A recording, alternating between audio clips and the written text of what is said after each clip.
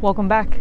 I'm your host, KP, a marine biologist with over a decade's worth of experience working with marine mammals like seals and sea lions, both of which are common sights off of our coast. In fact, harbor seals get their name because they're often found in harbors, like the one right behind me. In fact, if you look on these logs over here, you can spot a couple little blubbery bodies.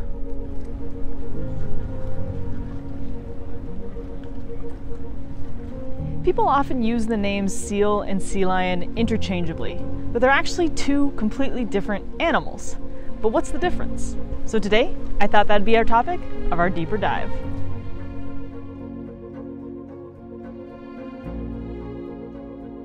Be sure to hit that like and subscribe button, and make sure to head down to the descriptions for ways that you can help support the channel. Before we get to their differences, let's first talk about what seals and sea lions have in common. Perhaps most importantly, both seals and sea lions are protected by the Marine Mammal Protection Act, which makes it illegal to hunt, kill, capture, or harass any marine mammal, or even attempt to do so. More on this in a moment. Seals and sea lions actually have a lot in common. They are very closely related and belong to the same clade, pinniped.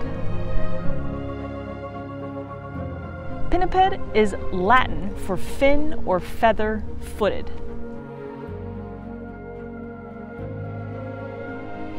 Most pinnipeds have extreme sexual dimorphism, which just means that there are large physical differences between the males and females within the species. The males are significantly larger than the females in all of the species, but in fur seals, the males are about 40% larger and can be up to 5 times heavier than the female fur seal. And bull elephant seals are famous and even named for the trunk-like proboscis at the end of their face, which the females actually lack. So that's a little bit on what seals and sea lions have in common. But how can we tell seals apart from sea lions? Let's start with how pinnipeds got their names, their fin and feather feet.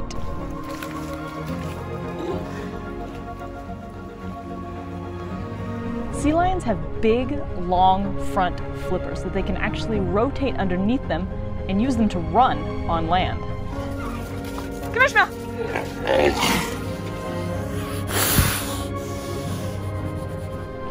Seals, on the other hand, have short, stubby front flippers. Hey, where's Hermes? Where's Hermes? And their rear flippers are actually fixed behind them.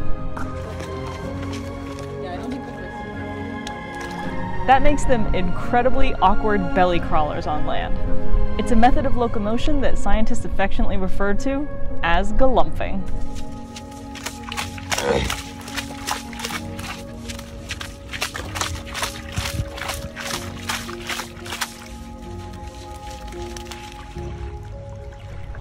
These differences in their flippers also affect how they move in the water. Seals will swim by moving their hind flippers in a side-to-side motion, kind of similar to a fish.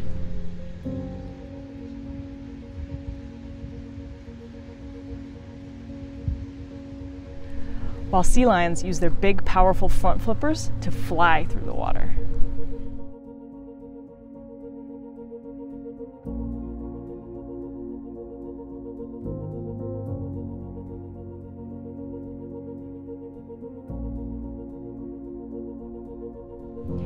Another way to tell seals and sea lions apart, especially if you're just seeing a little head bobbing out in the ocean, is to look for ears. Now, while both species obviously have ears, true seals like elephant seals or harbor seals do not have external ear flaps, so you wouldn't see an ear poking out the side of their head.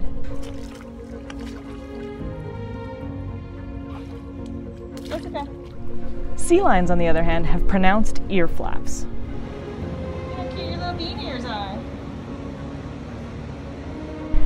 Which brings me to fur seals. Notice how they swim using their 4 flippers, and how they can walk using all 4 of their long and muscular flippers.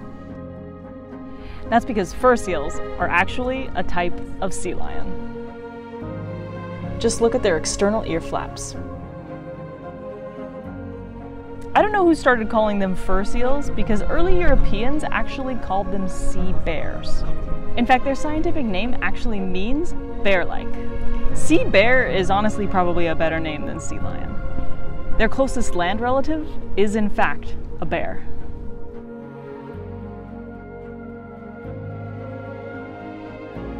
Some sea lions, like the Steller sea lion, even sound like bears.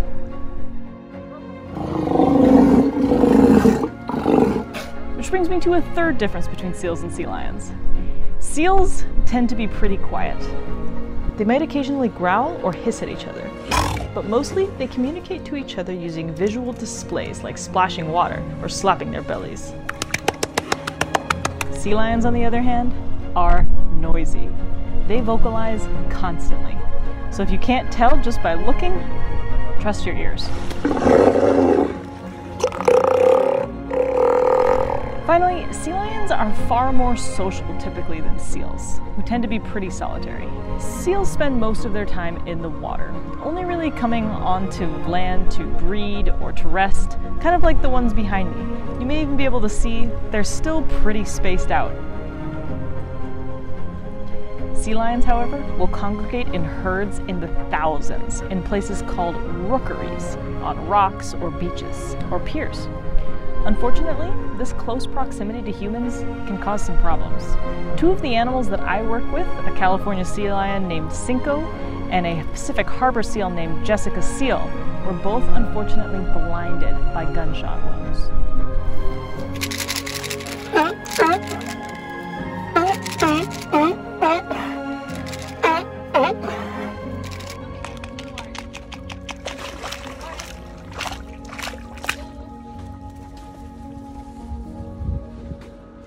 Jessica. Of course, unable to hunt or forage for food, they were deemed non-releasable by the Department of Fisheries and Oceans, Canada. While the humans who shot Cinco and Jessica Seal obviously intended to hurt those animals, a lot of humans can still do harm even if they're well-intentioned. Sometimes people will be walking along a beach and see a seal pup, think that it is abandoned, and pick it up as if it needs rescue, when in reality, the mom could be just a few feet offshore foraging for food. If you want to know more about rescue and release of marine mammals and what you can do in these types of situations, click on this link right up here. Oh gosh.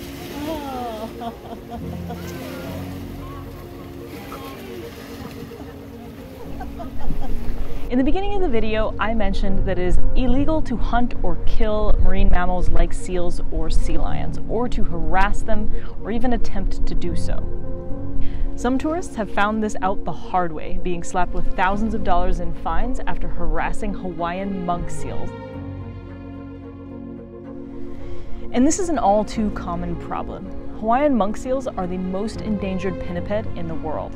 And while it might seem like harmless fun to take a picture with one on the beach, when the population is only 1,400 individuals, this type of harassment can cause a serious inconvenience to the animal.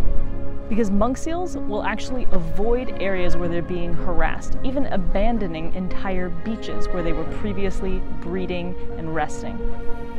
While these cases highlight the threats that humans can pose to both seals and sea lions, the exact opposite is also true. There have been several instances of people being harmed by seals or sea lions. Usually, these people are trying to feed the animals.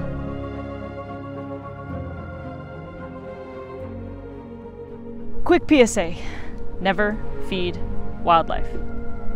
Seals and sea lions, in addition to having powerful jaws, also have bacteria-filled mouths. Take a look at the teeth of a sea lion. They're black.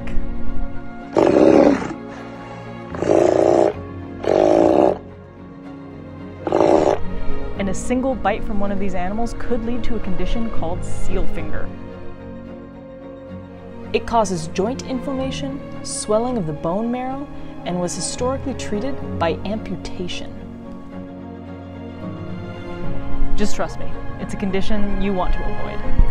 And the easiest way to do so is simply keep your distance. Seals and sea lions are amazing creatures. They're cute, funny, and even beautiful, but they're also wild and potentially dangerous. So admire them from afar, or head to your local zoo or an aquarium.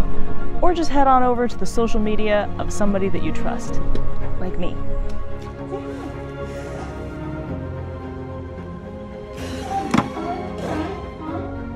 And you'll find those links in the descriptions below. If you like what you see on this channel, please hit that like and subscribe button, and I'll see you next time when we take a deeper dive. Welcome. Welcome. There's no sound coming out of your mouth. Sir? It sounds like a squeaky, no. Jessica. Target. Target.